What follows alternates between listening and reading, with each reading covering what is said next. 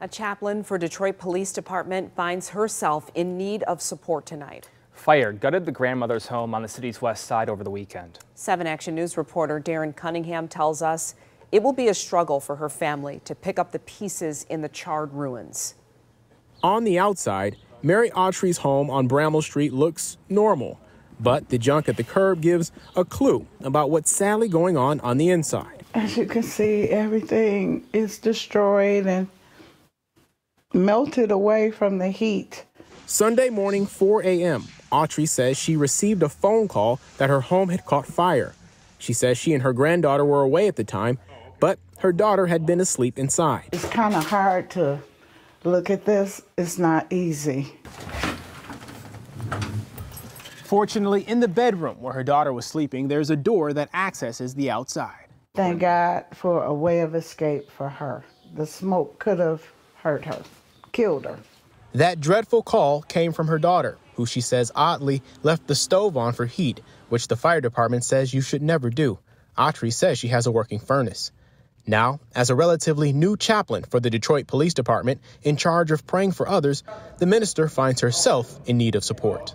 The chaplain corps is a blessing for my life, just to be able to serve God's people. Fulfilling her purpose through service to others, also serving as a cautionary tale, sharing that her homeowner's insurance had lapsed. But because I'm a low-income mom, I had to let it go for at least 3 months, and I had planned to put it back on before the month was out, but I didn't make it. According to Insurance Information Institute's 2020 Pulse survey, 93% of homeowners have insurance, leaving 7% uninsured. Autrey says the first estimate she received for restoration was at least $10,000, not including replacing her belongings.